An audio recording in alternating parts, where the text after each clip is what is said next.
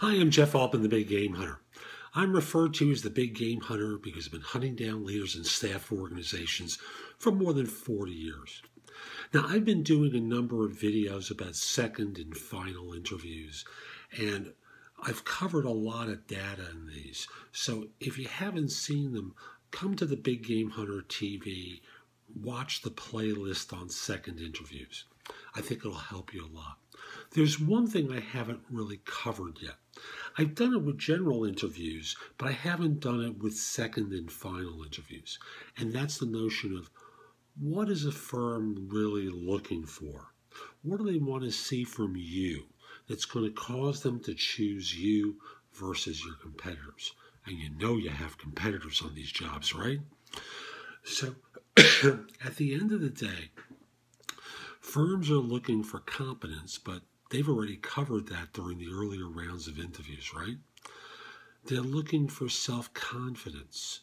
Do you have confidence in yourself, and how does that project itself? Because when you're confident in your abilities, they start to pick up on that vibe, and they start to feel confident in your abilities. Too often, people arrive nervously and cause the interviewer to pick up on that feeling and become hesitant because the nerves in them make the interviewer nervous, and thus they become uncomfortable with the candidate. So self-confidence and how you express that in your manner become very important. What's the easiest way to express it? I'll show you. With a big smile on your face, starting off with the initial handshake. And as you start answering questions, I'm going to be serious here for a second. Now, you're sitting in the chair answering questions. You have a smile on your face. And as you start to talk, you start from going with a smile until dropping into a very serious look on your face. That lets people get a sense of the range of expressions that you have and the range of your emotions so that they can see clearly that you're no BS, that you're certain in what you're saying, because that certainty, that confidence that oozes out as you talk with them about your ability, both from a serious perspective and with a smile on your face as well. And when appropriate, you can laugh at something that's been said by them or by you. You can laugh at yourself and some of the mistakes that you've made. But that self-confidence is a big part of why people get hired. Also, it's chemistry with the interviewer. Now, sometimes, chemistry can be sideswiped. It can be sabotaged. The interviewer is a little distracted because of other things. So remember, if you're on an interview and you have the idea that you're losing the interviewer, you notice their eyes are all over the place, that they seem off in thought as they're listening to your answers.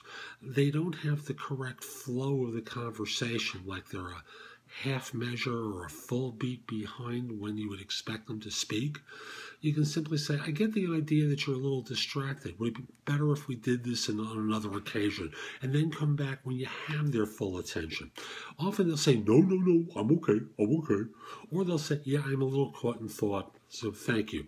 And you'll pull them back in, because it's hard to get them to want to hire you if they're distracted, right? They're thinking about other things. They're not paying attention. So recognize that happens as well. So they're looking for competence, self-confidence, character maybe.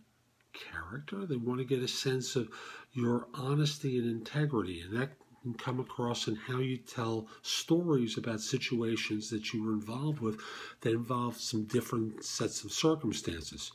Chemistry between yourself and the interviewer, or how they expand on that to think about the people you'd be working with.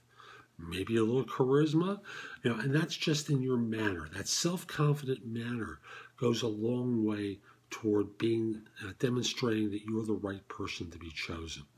All in all, they are looking for leaders. Now, it doesn't matter whether you're a staff individual. They're looking for leaders among those staff people.